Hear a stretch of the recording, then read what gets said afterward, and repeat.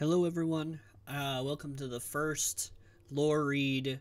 Today we're going to be looking into this lore book right here, The Lawless Frontier. A Scorned Path. Surviving is a whole lot easier when your enemies are dead.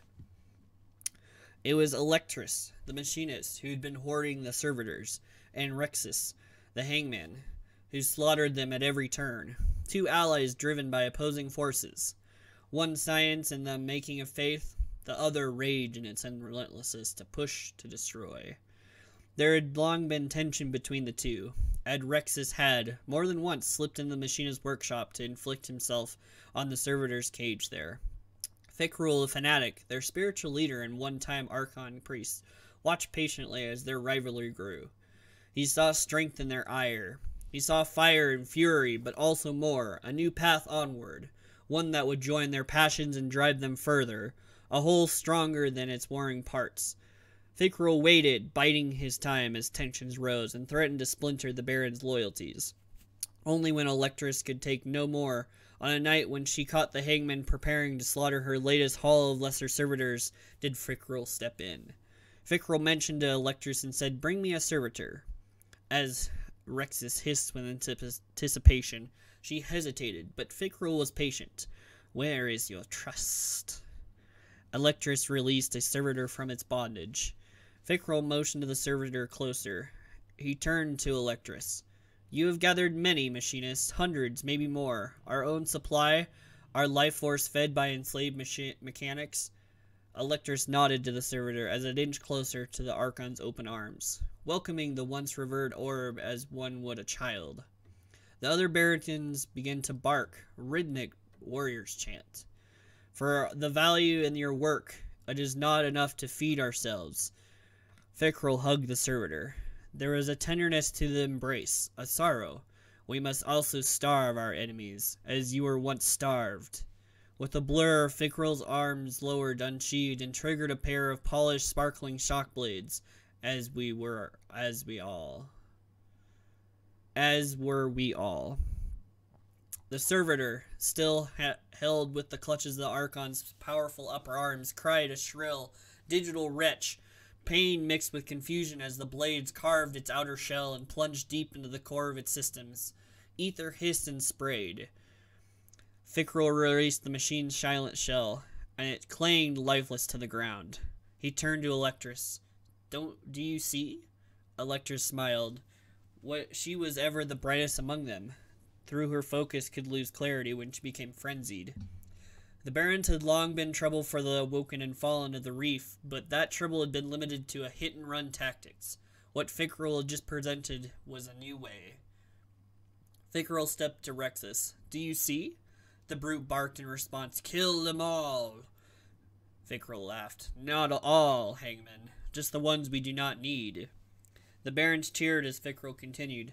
"Every servitor, any servitor bound to a house is now a target, until none remain but those upon we feed." A gift of madness. The song of the grinding stone calls like painted sirens, shrill and uneven. Its melody is a warning, yet still they come. Adventurers, bounty hunters, scoundrels, and unwanted. Here they find purpose, or hide these worlds beyond. Those polite lands which heroes strive to reclaim, there is no reclamation there. The shore is ever wild, and so it shall remain. Ever the broken land where madness dwells and violence reigns. The questions no one asks. Was the bomber always mad, or was he driven to it? Was the madness a gift, or a curse? Did the struggle for survival outside the structure and the ritual of the house system crack his mind? The things he'd seen. Done? The shore asked most of these who call it home. Most simply find their end through the harsh will of the harsh lands, or by the hand of the hardened agents who stalk its fractured expanse. Bandits, cutthroats, cannibals, woken patrols, guardian heroes. There are billion ways to die among these jagged wilds of the tangled shore. To challenge those odds is no small feat. To do so while maintaining self, rarer still.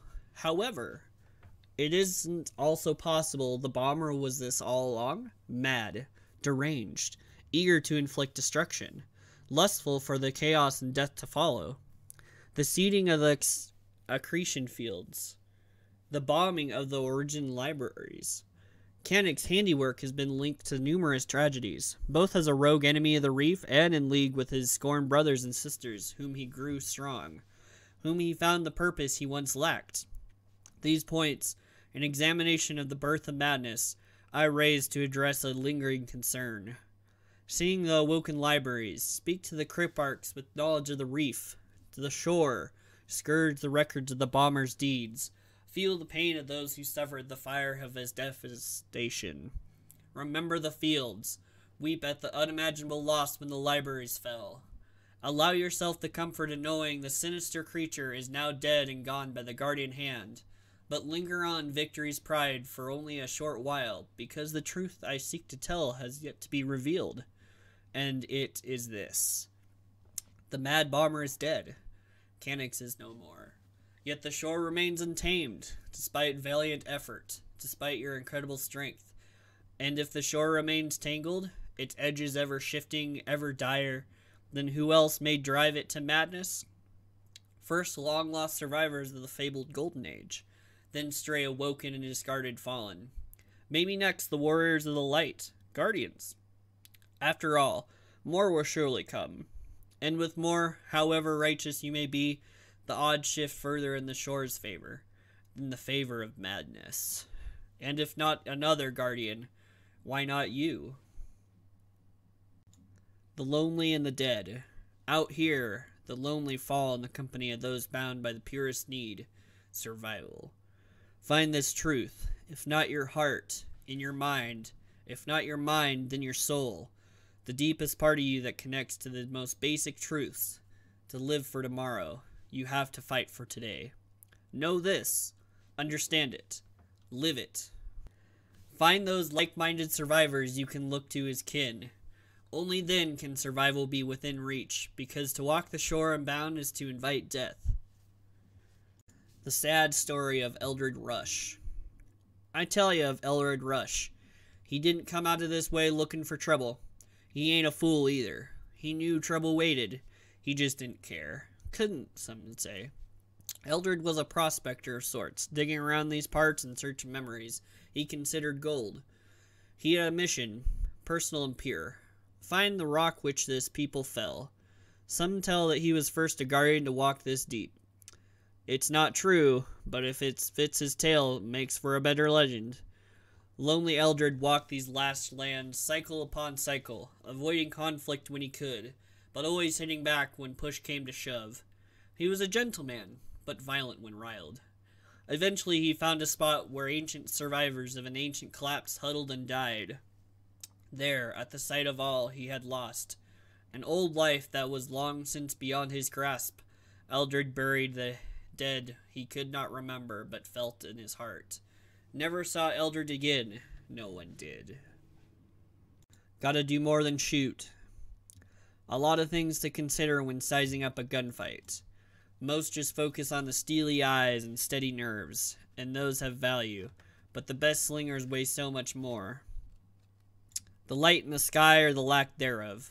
The temp and the breeze, how cool, how warm, which direction is the wind hitting and how hard? Further still, the ground beneath your boots. Is it solid or soft? Shifting or slick? All elements that speak to the moment of truth. The wear of the holster, the feel of the grip. But first and foremost, the best slinger will ever pick a fight with unfamiliar tools, unless the situation dictates an unavoidable outcome, or those instances when honor comes a calling. Hey you. Yeah, you. Thanks for following, subscribing, doing whatever you have to do, but I really appreciate you, and thank you.